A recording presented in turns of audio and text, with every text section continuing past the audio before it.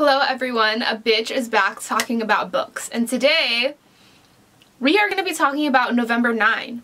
I got a comment, I think a month or two ago back on my YouTube channel saying that I should read November 9 or do a review on November 9, and I said okay, I'll put it on my list. I have been in a reading slump. I haven't really been able to pick up books, and I know that no matter how good or bad a Colleen Hoover book is, she will get me out of freaking slump, okay?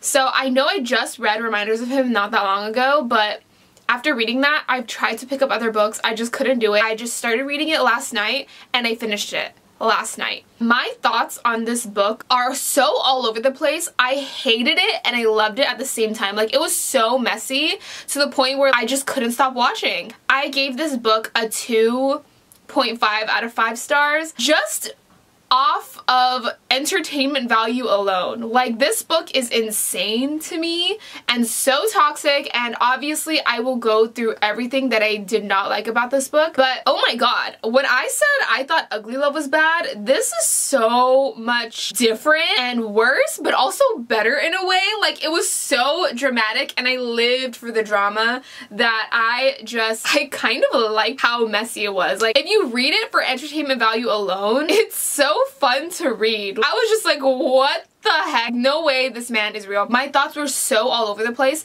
and there were just so many lines that I needed to point out.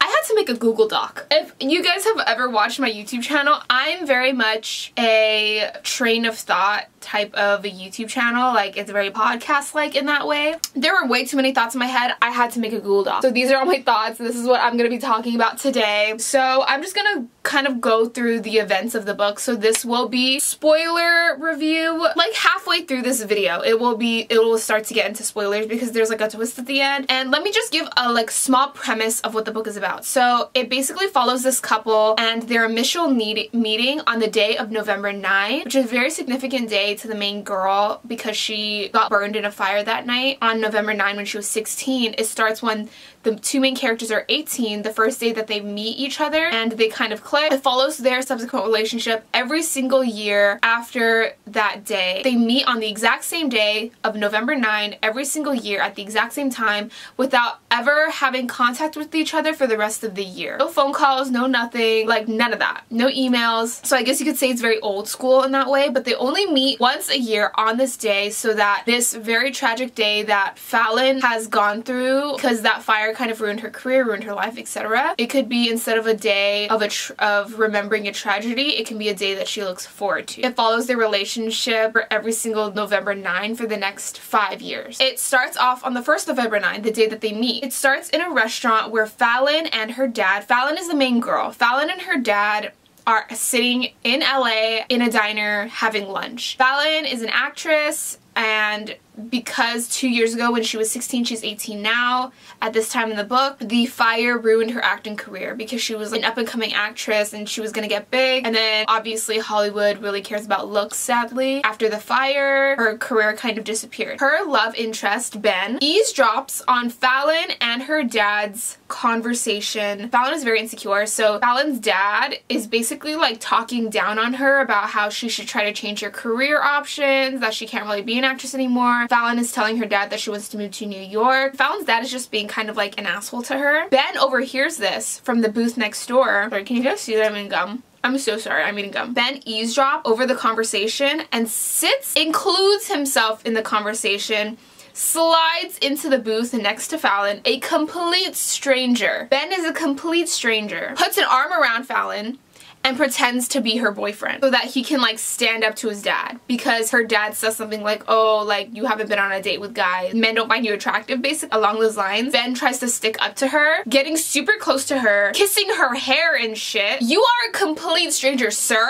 I do not know you. This is not a meet cute. That was the first red flag, okay? And there are many after this. He's cute, you know, like, oh, he's like boyish, he's cute, he looks a little messy, etc. And then he was a fine and dandy character, right? You look from him from afar, like they caught eyes with each other when Fallon was going to the restroom, right? They look into each other's eyes, and then this boy opens his mouth, and the moment he opens his mouth, he is a red flag. Ben is a walking red flag, and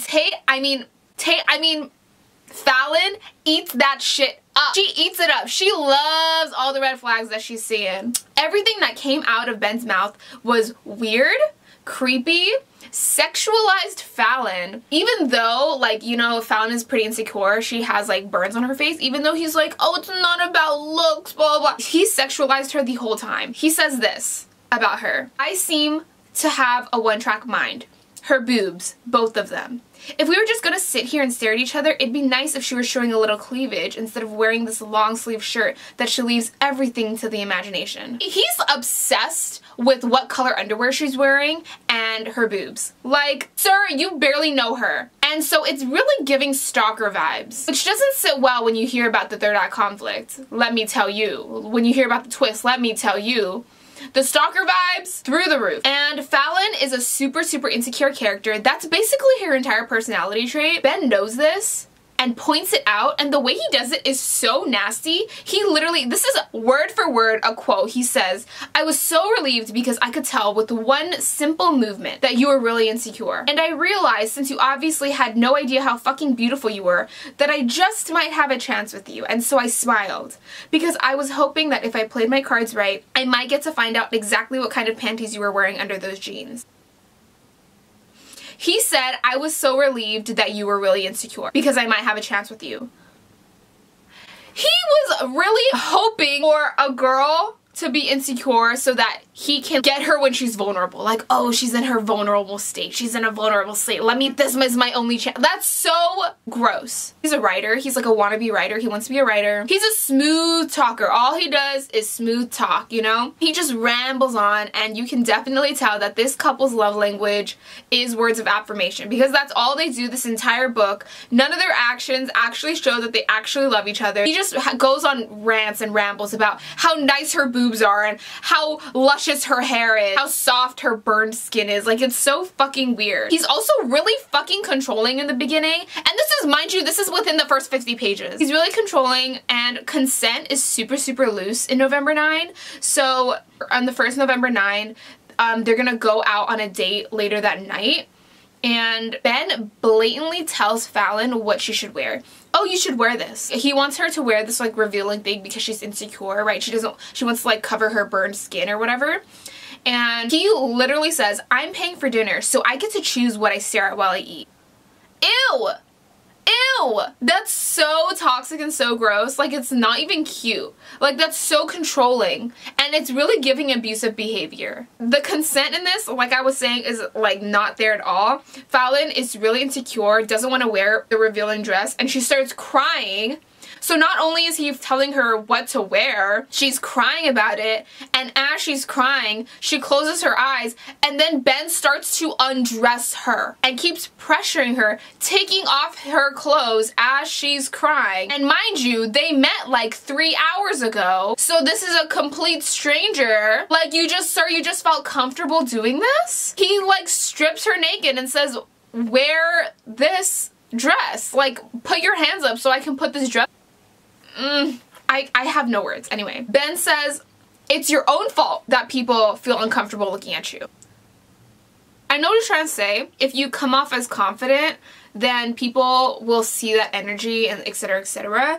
But that was not the way to say it. Blaming her. First of all, for him, if you find out about the third act conflict, if you know where I'm going with this, for him to blame her, saying that it's her fault that people feel uncomfortable looking at you, out of all people, I don't think he has the right to say that, okay? And on top of that, these characters are racist, because there was a line in this book where I was like, unnecessary, but okay. Like, what's their favorite food? He's like, oh, I like pad thai, and she's like, I like sushi. Then Fallon's like, oh, they're like not the same at all. He says, they're almost the same thing because they're both Asian food. Okay, so I guess these characters are racist too? Like, what? Anyways, so all of these problems, this is like the tip of the iceberg. There is so many more things in here that, like, it's just so apparent about how insane this book is and like how toxic it is. Like, I can't even put into words the audacity of this man. Ben just had audacity. This whole book is basically audacity. But thank God the worst problems of this book happened in the first half, okay?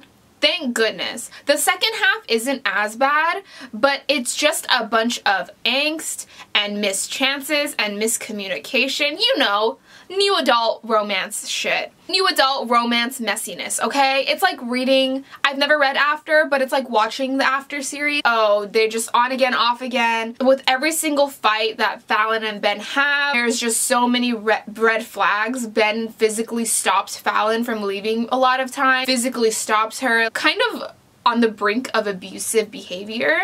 He takes her car keys one time after they have sex for the first time. She tries to leave in a cab and he takes her car keys away at another fight that they have, and he says, "I never wanted to use physical force on a girl before, but I wanted to push her to the ground and hold her there until the cab drives away."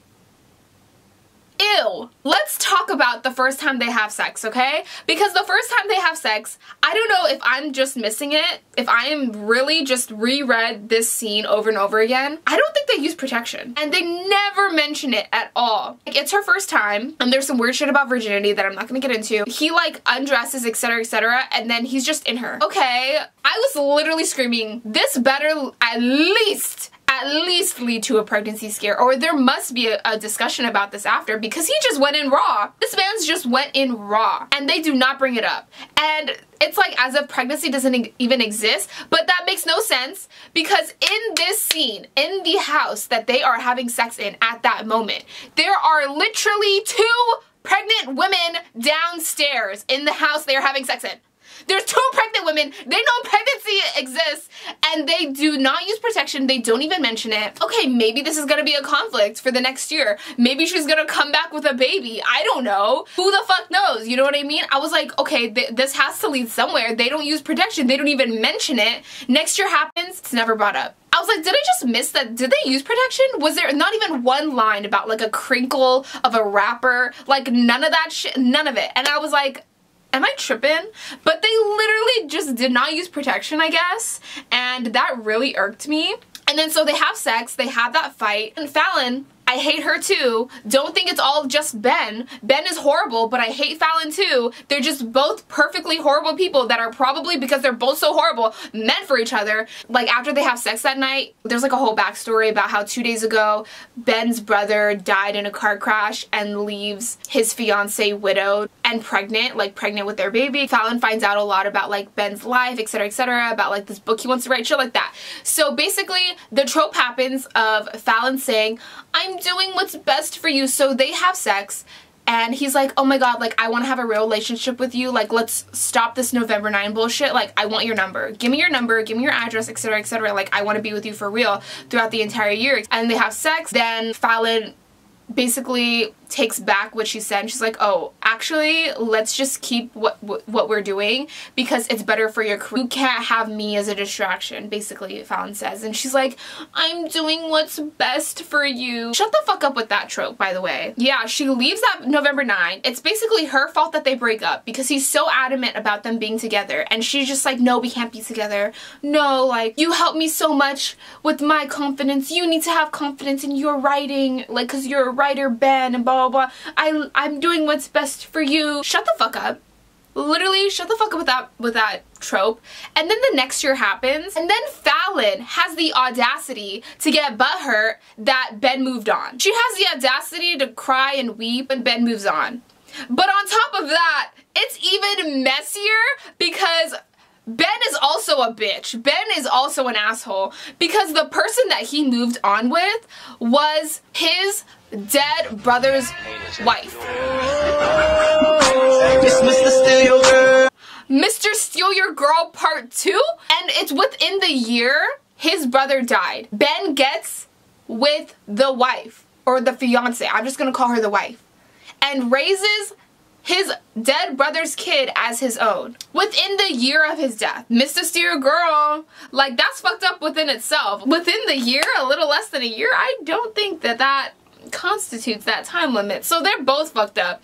And then Fallon gets all butthurt that he moved on, which she does not have the right to do because she said she wanted to move on, and then Ben is the one who has to apologize to her? What? You're the one who broke up with him! Anyways, it's just messy new adult shit. Then the next November 9, so this is like 4 years after they've met basically, Ben gets so much Tam energy, like Tamlin energy from A Court of Thorns and Roses, because Fallon's like, I can't do this, like the previous one, the one where he found out about Jordan, aka the dead brother's wife, and Ben getting together. The year that she found that out, she said, I'm not meeting with you next year, like I just can't do it anymore, I'm sorry about your book. First of all, fuck the stupid book. She's like, I can't do it anymore. Like, I love you too much. Like, I'm not meeting with you next year. And the next year happens, right? So she doesn't go to meet at their designated spot. Ben still shows up, hoping that she'll be there. Waits for her for 4 hours, then goes searching everywhere for Fallon. And then they meet at a bar. They meet up at a bar, basically, where he finds her and her friends, and Fallon's like with this other guy. He has such Tamlin energy, because the first thing that he really does is basically start making out with her and get physical with her, and he's like, oh, come home with me. Sir, you guys have a lot more things to talk about than the first thing you doing is getting physical. That's such Tamlin energy, you know what I mean? Like, the first thing you do, you're in this little like time crunch, and he's just like making out with her and shit. Both Fallon and Ben are just horrible, and honestly, I don't even know Fallon's personality besides the fact that she's insecure. Like, that's literally her entire personality. I know nothing else besides the fact that she likes sushi and she's an actress, I guess. And they have good banter. Ben and Fallon have good banter. But what's her favorite cut? Like, literally nothing. I know nothing about this woman. It's so different than with Emily Henry and Book Lovers. You know that both of them are very neat, clean freak, neat, stuck up. Have that in the very beginning, that like apparently Fallon has like OCD behavior or tendencies, but it never gets brought up ever again in the entire book. I guess Ben and Fallon, they call each other soulmates, but they're soulmates purely off vibes alone. It's just vibes, like they have good vibes with each other and that's it. We know nothing about these people, in all honesty. The other reason why I also hate Fallon is because the only way that the plot can progress is by ruining her character even more and butchering her character even more by invading Ben's personal privacy. Because what she does is that she invades his privacy by reading his manuscript, and she like tries to justify it like, oh, it's about me, right, blah, blah, blah. That's like reading someone's journal. You know how sensitive he was about his manuscript and no one reading it, and she still had the audacity to open up the book and read it. But it's good plot, you know what I mean? It's great plot, because then this is when the twist happens, right? So after that whole bar thing happens and like, you know, consent kind of being up in the air again, and Ben kind of being controlling again, they get back together and he's like, they're gonna be together for real this time. Like they've been saying for every other November 9 for the past 5 years, but whatever. The plot twist happens and this book becomes a fucking nightmare. It is so scary. It is so much creepier than Verity ever could be. Like, I remember reading Verity and being like, oh, kind of ominous.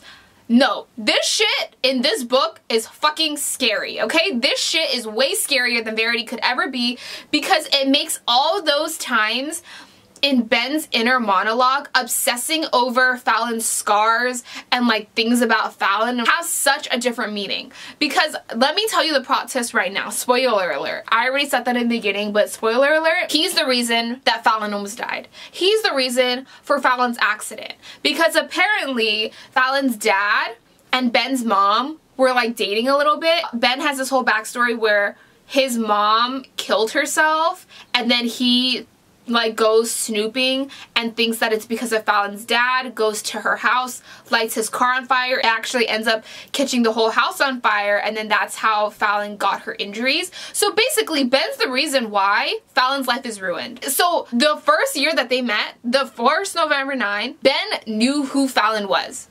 Ben knew that this was the girl that he ruined her life. And I guess this entire book was some wicked, twisted way to make himself not be depressed anymore, because he was in a very depressive episode about ruining Fallon's life, and he thought, oh, maybe if I help this girl become like happy and confident, then it'll make him feel better, I guess, and make her feel better and not as guilty, which, by the way, fuck you. And secondly, like the fact that this couple actually ends up together at the end is such, like, what? They actually end up together at the end? Because, okay, whatever. He was grieving. It was an accident. Maybe Fallon can forgive him.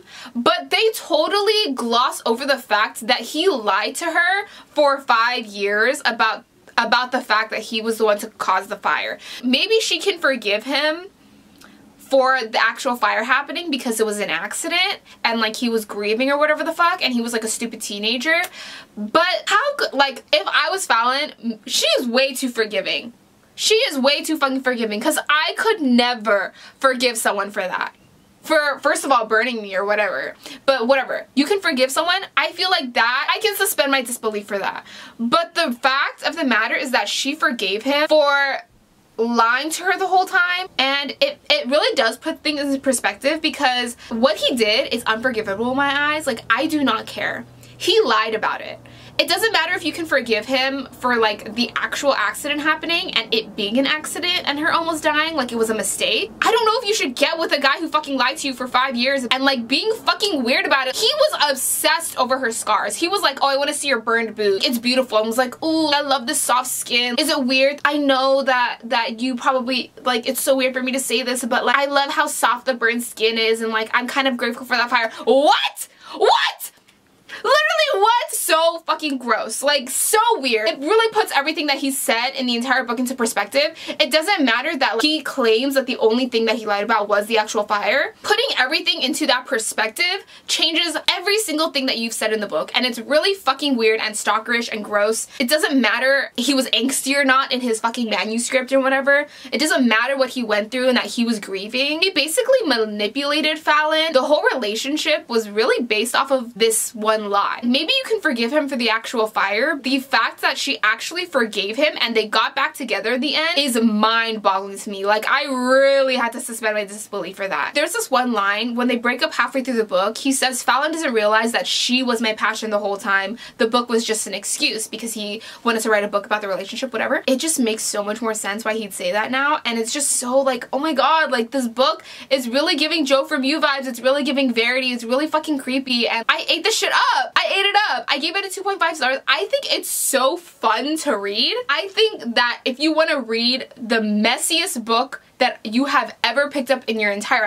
life, this has great entertainment value, honestly. It is a great hate read. It is so, so, so fun. I hate that I really liked it for that reason. I hated the book, but I loved it at the same time because of it. My thoughts are so, so conflicting, and I cried. Yes, I cried throughout this whole book. I don't know what it was. Toxic, new adult romance crap really gets me in my feelings. I hate the miscommunication trope, but I love the longing that goes along with it. The missed chances. It just eats away at my heart, and it makes me cry my eyes out, and I cried. I cried through this whole book. That feeling of butterflies in my stomach when I read it. Ugh, I just couldn't stop reading this book. I read it compulsively. This was the fastest I think I've ever read a book in my entire life, and I said that reading Reminders of Him last week within the day. I read this within 6 hours. I am a very slow reader, mind you. It takes me a long time to get through a book, but this was so fast for me to read. I don't know how I did it. I really do not. But I read it within 6 to 7 hours, and I'm very proud of myself for that. This book is like a car crash you cannot look away from. You cannot stop reading it. You can't, like a car crash, you can't stop watching. It's horrible, it's a train wreck, but you can't look away. It was honestly so fun to read. I think it's a lot more fun to read November 9 than it is Ugly Love, because this one was just so much more twisted. Maybe people thought that the twist at the end was not that shocking. I was shocked, honestly. I was like, okay, that twist thoroughly got me. And that might be because the characters themselves weren't that really well written. That's why the twist shocked me so much. I knew nothing about Ben's past and nothing about Fallon, fire, or whatever. I was like, oh, I guess this is just a quirk of hers. But I think in like greater context, the twist would have been obvious. But if you just read this without really thinking about it, just go into it like a blank slate. No thoughts, head empty. And you have such a great time, honestly. That's what I felt. Don't read this like a romance. Honestly, I don't know what is with Colleen Hoover. Her books are very up and down for me. They're so all over the place. Some of them are horrible and some of them are not that bad. I don't know. I really don't know what to think about Colleen Hoover. This is what I say about her, about all her books that I realize. Don't ever read any of her books like a romance book. Don't ever read any of her books like a romance books. Read it like a train wreck. Read her books like a train wreck, because I realized most of her books are marketed as romance, but they're just not romantic at all. They're not, and they're horrible. But anyways, those are my thoughts on November 9. I have so much more thoughts, but please let me know yours if you've ever read this book in the comments below. Tell me if you've read it. This book, woof, I would love to have conversations about this one. So thank you so much for watching. Whoever recommended me to read this, bless your heart. I had such a good time. I am so conflicted. Like, my mind is everywhere. I don't know what to think. Let me know your thoughts below. Thank you so much for watching, and I will see you in the next one. Also, sorry if you could tell I was eating gum in this video and if it was distracting, but I don't care. Anyways, bye. Thank you so much.